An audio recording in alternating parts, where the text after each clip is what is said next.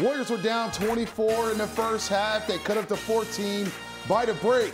Third quarter, they actually take the lead, and the Warriors had this game on a silver platter, but the Philadelphia Sixers, too tough down the stretch, limiting the Warriors to 11 points for the most part of that fourth quarter as they lose by 10 and lose their second straight game before they head up to Sacramento Thursday, the day of the NBA trading deadline, as we welcome everybody to Warriors Postgame Live, presented by Toyota. I'm with the Hall of Famer, Chris Mullin, NBA champ, Darrell Wright, and former Warrior, and of course, Bonte Hill. And let's start with the positives here, fellas, and look at this third quarter, because the Warriors, we thought, man, they're going to get blown out the gym here. Ben is rolling, Tobias Harris is rolling, but they scrapped their way back into the game by hitting a three-ball, Darrell, 6 threes in that third quarter after hitting just one in the first half. Yeah, they found their rhythm around the perimeter. Guys took a bunch of shots with a bunch of confidence, and guys shared the ball. They moved it, and they got a 40-point quarter out of these guys. So we talked about at halftime, you know, setting the tone, coming out in the third quarter, and that's exactly what they did. Big-time competitive spirit, great comeback. They shared the basketball. They didn't turn the basketball over.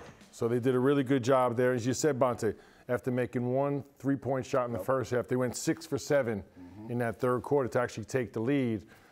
Too much spurt from the Sixers in the fourth quarter. But I think being down Steph Curry and getting down by 24, really impressive comeback. No doubt about it. The 18-5 run there in that third quarter to take a lead. They had a lead early in the fourth quarter, but the Sixers here in crunch time, as we look at this video, go on a 10-2 run to take control of the game, and they are just so active defensively, long, athletic, and it all starts with Ben Simmons. But here we'll look at some of the crunch time stats here.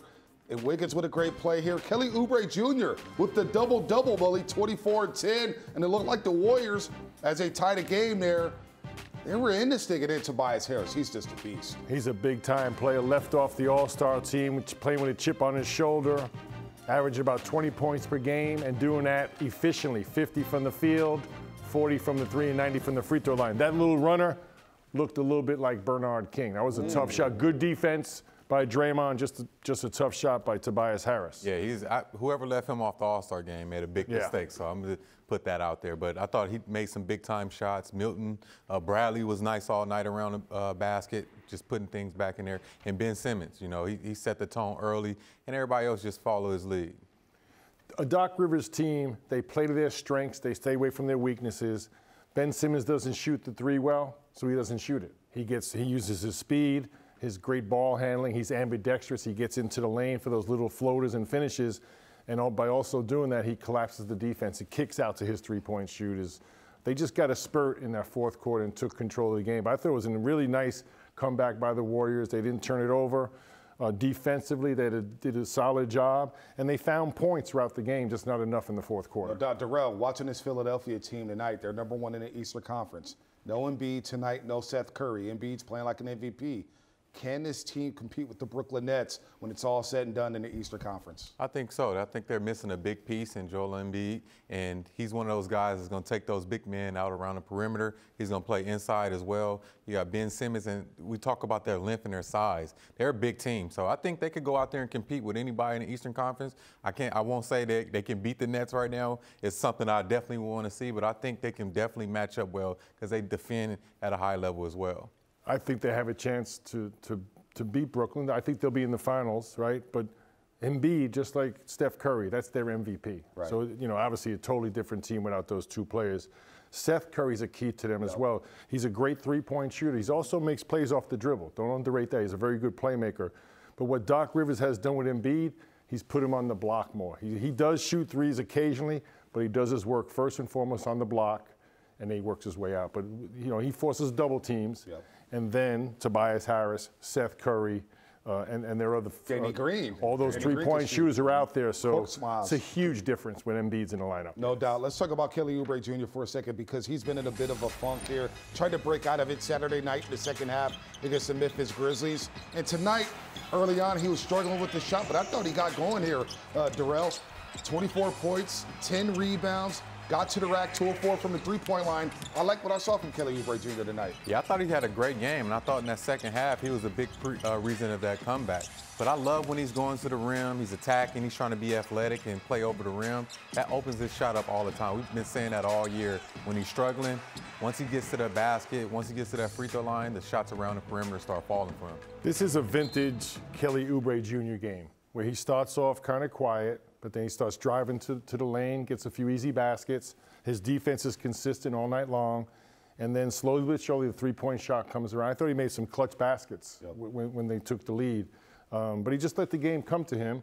It's nice to see him get 10 rebounds, 8 for 14. That was a beautifully well-played game by Kelly Oubre. Yeah, that was a key for him in the month of February when he was averaging 20 points and 7 rebounds. But let's hit up with the top. Let's go to the top story of the day. Our news alert here on Postgame Live, and it's Steph Curry. Of course, he missed tonight with the bruised tailbone. We saw him there on the sideline. Well, Steve Kerr announced in his pregame presser that Curry will miss the next week. That includes the Sacramento game on Thursday, the Atlanta Hawks on Friday, and the Chicago Bulls next Monday night. A tough loss for the Golden State Warriors. Where you're talking about Philly having an MVP on the bench. Well, they still have Ben Simmons and Tobias Harris. The Warriors are a bit younger here, so trying to overcome Steph Curry, the loss of Steph Curry, is just a tall task against one of the best Eastern Conference teams in the league. No question. You think about it, you're down 24, you make that run, and then you kind of stall out. You can't score enough baskets. With Steph Curry in the game, it's a whole different ball game.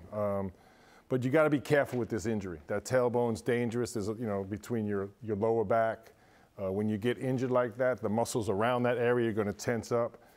So you got to be careful with this for sure. So you got to take his time and make sure he's healthy when he does come back. Yeah, he definitely needs to take his time, but the biggest thing is they're going to miss those 30 points. I think they have 2 winnable games, and maybe even the Hawks, they can give them a good fight. I know they're rolling right now, but it's some winnable games coming up, and they're definitely going to miss him in that lineup, bringing that leadership, bringing that closer mentality. So hopefully he gets well, gets back on that court as soon as possible. Is this one of the more trickier injuries? I know a lot of people talk about a hamstring injury, an ankle injury, but you were talking about this when he suffered that injury, Darrell, how tailbones can be tricky. Could be a 1-week injury, could be a 2-week injury. How tricky is this injury? Kind of explain here to our audience what a tailbone injury does to you. It's uncomfortable. That's the biggest thing. We saw that when he was getting up. He thought he was good, and then he kind of grimaced a little bit because he knew that it was a little more painful than what he thought. But it's one of those things you really can't treat. It's all about feel. So I'm pretty sure he's probably feeling a little bit better. But like Mully said, that just triggers other muscles around the tailbone. So hopefully he gets back quick.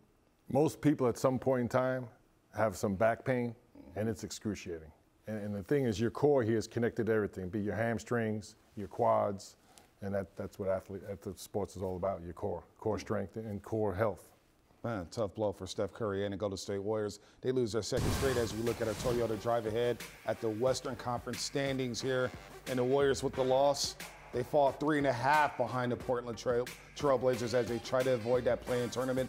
Still up on the Memphis Grizzlies, but you see them behind Dallas now, a 1.5 games. They split that series down in Dallas. San Antonio still hanging around that 7th spot, so a tough loss for the Warriors as they still try to compete for the NBA playoffs. And we'll see if they can get back on track Thursday against the Sacramento team that doesn't play a lot of defense. They don't play defense at all. They gave up a lot of points to the same Philadelphia Sixers team. So the trade deadline is Thursday, high noon here on the West Coast. Will it be active? Will it not be? Mullen, what's your feel for the NBA trade line this year? Considering all the protocols with COVID-19, no fans in the arena, will teams want to spend extra cash? Lakers hurt right now, so it may change the thought process of some teams in the Western Conference. Well, you always have buyers and sellers. And the teams that think they can make a run, they're going to be trying to add to their roster to bolster them up. The Western Conference is all jammed up. So they're going to be looking for that one player that can, make a decisive change in their team. As far as the Warriors are concerned, obviously the one player, because of his expiring contract, is Kelly Oubre. I think he's a great fit here, but he's also covered around the league. The fact that he has an expiring contract, if you don't think you can retain him, you probably want to move him to get something to move forward with. Whether, there's been a lot of speculation of who those players are, whether it be Aaron Gordon. They talked about a guard out there. Bogdanovich with that. Bogdan from Atlanta. Those players make sense because they can fit in the way Steve Kerr plays, but also they're under contract. So you can use the rest of this year to get them integrated into your culture. but you also the players that you want to move forward with. That's kind of the thought process. Darrell, what is it like at the trade deadline? As a player, Kelly Oubre Jr. going through it all season long, put up some good numbers tonight, 24 and 10, but knowing in the back of his mind, and this may be the last game I'll ever wear Warriors uniform here. What is that what is that like as a player to have your name in trade rumors every single day and the trade deadline's coming up? How tough is it to focus on the game? How tough is it to go out there and compete, knowing that in the back of your mind it may be your last game with that organization? It's super tough because you come in, you put so much into the game, you want to execute the game plan, you want to do what you can for the team, and then you hear your name, and I couldn't even imagine, like when Twitter first came around, I was still in the league, but now it's on a different level. So you're seeing every time you click on the TV, on Twitter, Instagram, whatever, you're seeing that in your face. So I know it definitely can be stressful, and but I feel like if your name is being brought up, that's a good thing because you have some type of value and somebody thinks you can help their team win. Kelly Oubre is 25, one of the most dynamic athletes in the league. He's going to be fine. Yeah. So, if he stays here, I think he's personally a perfect fit.